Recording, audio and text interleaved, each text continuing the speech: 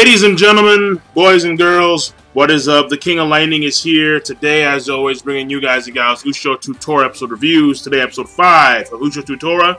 If you haven't seen the episode yet, as always, you can go on Google, Bing, Yahoo, whatever search engine you use, or you can go in the link in the box below on Crunchyroll.com. If you have a subscription or a membership, or after a certain period of time, you can see it. I believe that's how it works. I don't use it, but you can use it. It's there for you. Now, this episode is actually pretty intense because it involves an exorcist from China named Ushio, and he wants to take revenge on a demon that ate his family, his wife and his daughter. And he has a scar on his face with like 3 claw marks. And he believes that he sees the news about Ushio and Tora, and he sees Tora, and Tora, the shadow of the demon that ate his family, looks like Tora. So based on that, he goes over to Japan because he believes that Tora is the one that actually killed his family.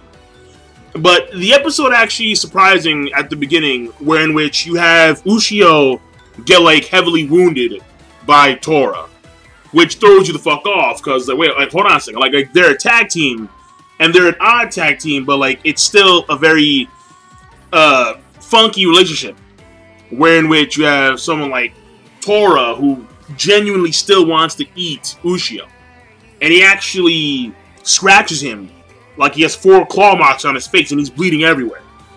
So that kind of threw me off because I'm like, whoa, like Tora is like dead serious.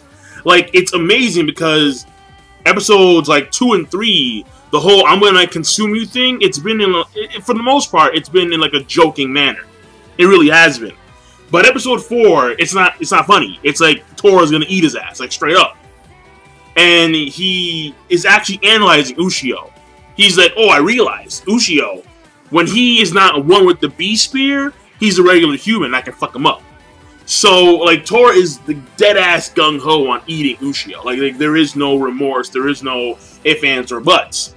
And this leads to Ushio making a decision that he normally wouldn't do. Because Ushio, he's an honest kid, but when Ushio comes into the picture, he basically tells Ushio, like, that demon that you want to kill, I've been having problems with him too.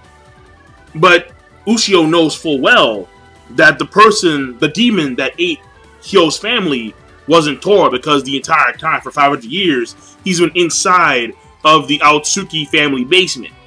So basically, Ushio lied, and he regrets the decision. And throughout the day, as Ushio is fighting against Tora for hours on end, like, granted, they do like a lot of skips, and it kind of sucks in a way because we don't get to see, like, we get to see enough, I guess, from a fighting standpoint. But it was basically what they chose to do was that instead of giving you like a full like 5-minute fight scene between Ushio and Tora, they decided to show you like a few 30-second clips of the fight as the fight progresses throughout the day, like for like a full-on 24-hour time period. And as Ushio goes to school like a normal kid would, you have Nakamura, who notices that he's depressed, and she pretty much is able, like, they haven't told her yet. Episode 4 was when Inoue first met Tora. She experienced the demons, and they haven't told Nakamura that. So that I find kind of fascinating. Keep that shit, you know, zip tight. No secrets. And Nakamura, is able to actually reinvigorate Ushio to actually go out and tell the truth. But by that time, Ushio has been fighting against Tora for like 24 hours. And Ushio's thinking, this is the demon, I got him, I'm gonna kill him. And no. So after all that fighting, and Tora on his last legs, in comes the kid who told you it was the demon, and he says, oh no, I'm sorry, it's not the demon. So Ushio is obviously pissed, very pissed, and he takes on his aggression on Ushio, beats him up for a few minutes, even has these flaming kunais that he throws at Ushio. And for the most part, Ushio actually like muscles through those flaming kunais, and he punches him right in the face. And he says like a few words, and then he just falls on the ground. So Ushio has to make a decision whether or not to actually kill Ushio so he can kill Tora, or just walk away and continue to search for the demon, the real demon that ate his family. So it's a hard choice to make, but it's the right choice to make, because these people, meaning Ushio and Tora, had nothing to do with the death of your family. So even though he's been searching for a long period of time, and he's been going around killing demons, or he's an exorcist, so I suppose he's exorcising. He's banishing demons to hell. I don't know what the fuck they do. They do something, demons disappear, whatever. The whole thing he resists, though. He honestly believed that he found his wife's and daughter's killer. And no, he did not. He came all the way to Japan. He's been training for this day. And you can see on his face, like, just the smile, but it's a very twisted and demented smile, because he's just full of that rage. And come to find out that, no, wrong guy, false alarm. Oh, like just the rage is seething over, right? So, I feel for the guy, but he had to do what was right. And Ushio, he fucked up, but he took his licks like a champ. And it is what it is. So, Ushio, you know, like, in a sense, it does have a certain degree of character development for him, honestly. It really does. Because character-wise, you would think Ushio, honest kid, he would never do something like that. Like, he would never lie about someone, whether that someone be a regular person or a demon. And he wouldn't, you know, like, he wouldn't say, oh, okay, well, this demon, he's been a pain in my ass, therefore I'm gonna basically lie about the demon so someone else can fuck him up. No. Like, normally he wouldn't do that, because he's an honest person. But because Tora has been trying to eat him constantly, and because Tora is becoming, like, very close to actually eating him, and actually wounded him, he was pushed over the edge. But he knew that he was wrong, and he came back to, you know, the side of good, if you would.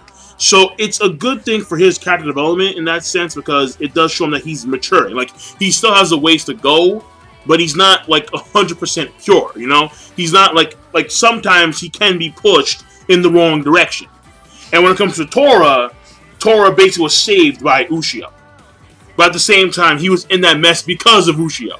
So, the fact of the matter is that Tora, he doesn't really, like, know that, but at the same time, he does respect the fact that Ushio did save him from Hyo. So, there are a few things that are good for their character development, and Hyo is going to be a character of note later on in the story. That's very obvious. They're setting up like that. That's as clear as day. Because Hyo needs to find that demon that, you know, ate his wife and child, and the Beast Spear attracts demons, apparently. And he believes that if he stays in Japan, the demon that killed his family will be attracted to Ushio and Tora, and therefore he can take that opportunity to actually kill the demon and get his revenge. So that was obviously setting the framework for Hyo's character involvement later on in the story. And for the most part, that's it. The animation was pretty damn good. The only thing that I really wanted to see was more fight scenes. The pacing, I thought, was very well paced. And overall, the episode, I think, was a good episode.